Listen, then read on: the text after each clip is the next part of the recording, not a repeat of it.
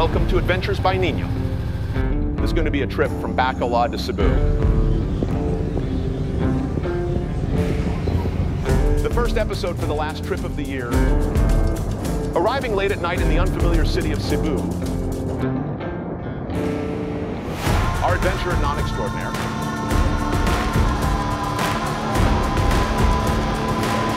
Gets lost. Again.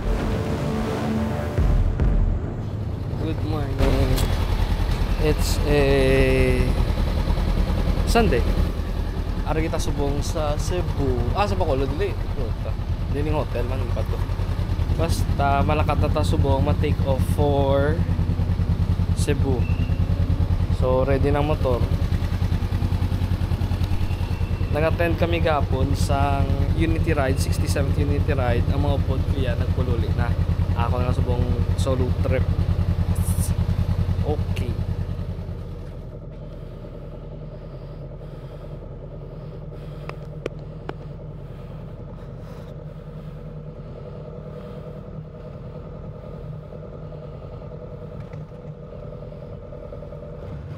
With all the fun that happened during the Unity ride, Niño slept in and left at a much later time than planned.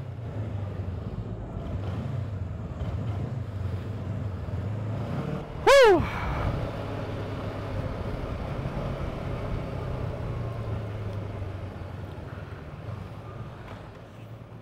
He's now making his way to San Carlos. This is where he will cross from to Cebu.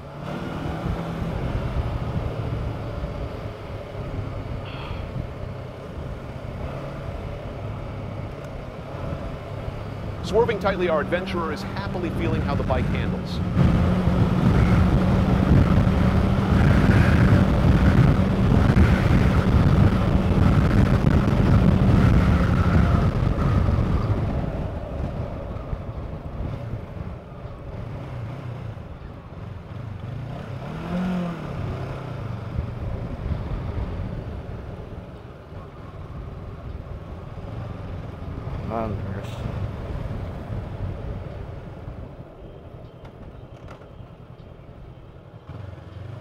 Am I on?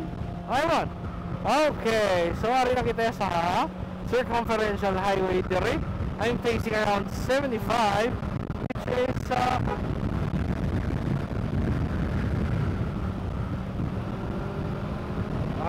we go.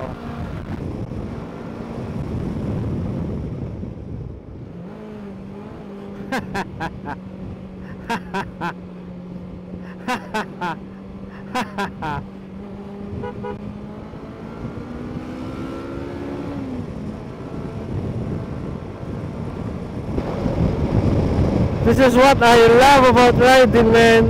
In ang view ko. Don't need no time watch. I don't know how I got you in my pocket spot. It is babe, miss you every day. You like my oxygen. Make it seem like the barging down. Got my heart no barging in. From the pool to the floor to the couch. My weight the neighbors up. Yes! In the end we gon' make the child. Then we gon' hit the shower. Part 2 we don't need no hours. Miss, we gon' get to some need a power spot.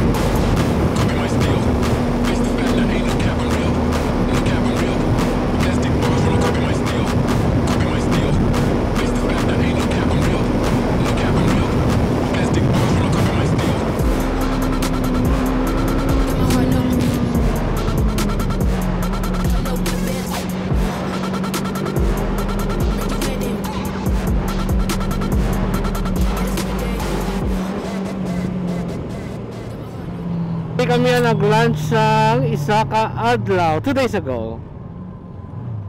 Okay man to. Woo!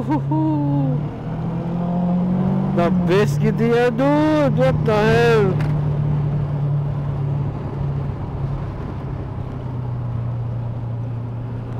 Wow! Ano na di? Wow! Wow, that's nice. Wow. Ano na yung mga kahoy? Ano na mga kahoy, no? So cool.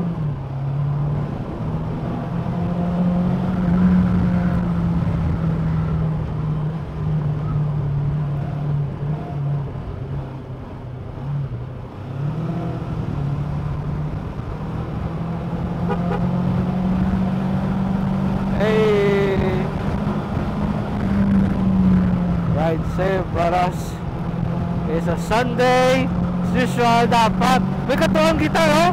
Pero dapat makapuli kita ya. Pero ako yun, di ba siya? Amazed na amazing ko sa science kanina. Kumari kami hindi kagapon. Kaya nagal mo na, yun, di ba? Why ko na di mo nakita? Why ko na di mo nakita, ya? Nakita ko siguro dalan. Puga, free. Lula sa suga, nakita ko guro mo. Wow! Riders, dito na, no? Dari sila, ya. Kasi lagi nang nakita na to, eh.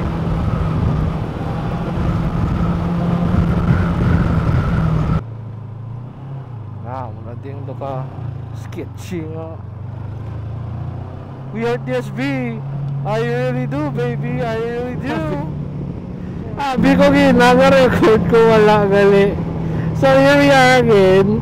This is the road going to San Carlos.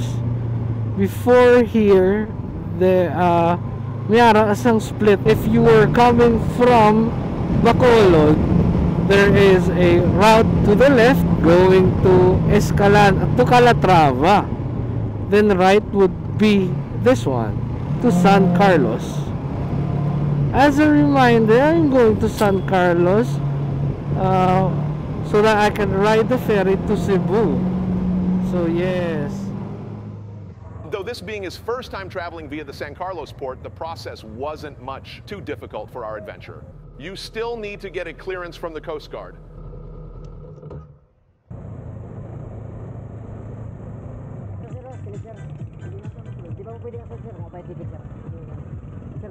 May balik ako man, sir. No? Kasama ka? Wala, sir. Tara lang. Ikaw lang, sir. Galing ka na na Coast Guard? Oo, sir. You have to purchase your tickets inside and pay for the port fee.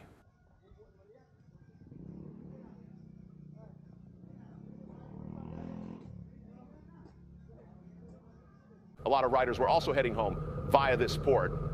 Luckily, Niño was able to get the last ticket available for the second to the last ferry leaving that day.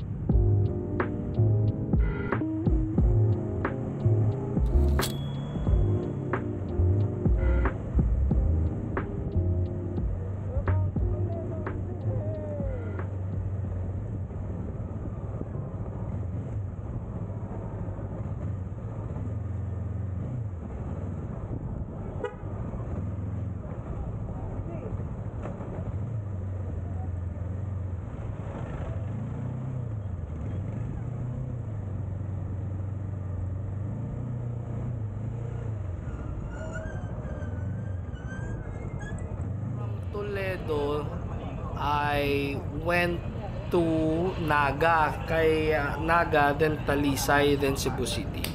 That was the route that I chose since if I went directly straight to Talisay using like the outskirts nga road, it would have been harder daw sa hambasang locals kay it's darker. It's called SRC. That was the highway that I had to go through to get to Naga.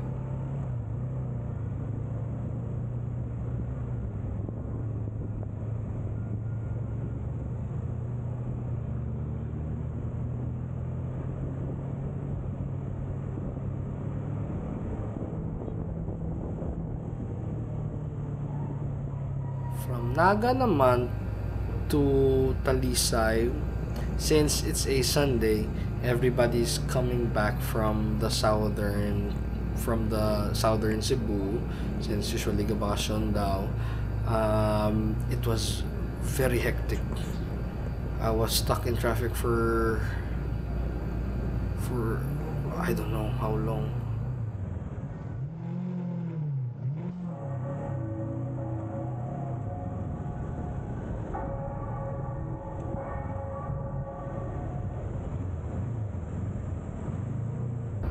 Makaginhawa ka na after mugwa sa, I think, ang dalan pakadto di sa Cebu City.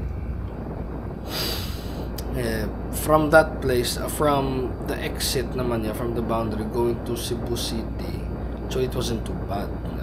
The roads are very great. They are lit very well. Lots of solar studs, as in every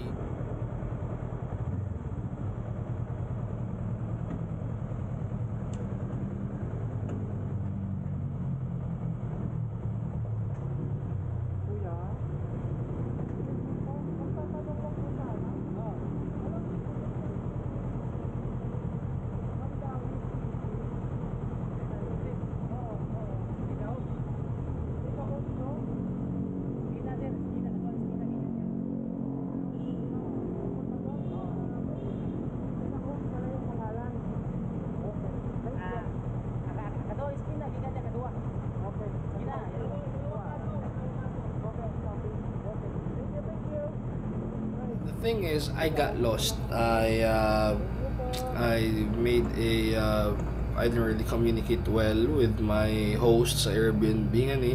So I ended up going around and around for like 30 minutes siguro around the area of my booking. And I arrived sa Airbnb ko, Bamboo Bay. It's a great place, honestly. It's nice. Around 8-ish na 8:30.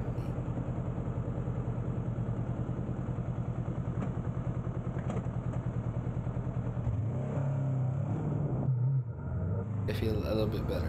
So this is the room tour for a very cheap, around 1K lang a room sa Airbnb. Okay, una-una restroom check. It's clean. Bidet? Wala bidet, sayang. So at least shower, heated, no? May cooktop. I think available, ginadidaan magstay for like a week. No? Gusto mong tinirek Cebu City. Microwave, rice cooker, takure. Tubig, amo na ginuna ko kahit kinit. There we go. All the things. Bouts. Lago eh. Wala ko nagtandog sa tray because I feel filthy. Okay man. Aircon, window type, gamay. Ay. Okay, goodbye. Pakuhain na kuya charge some shits, okay? Good night.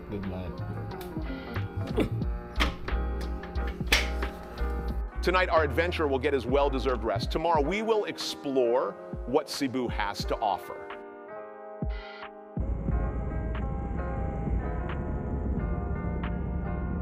I don't understand. Basta mo na.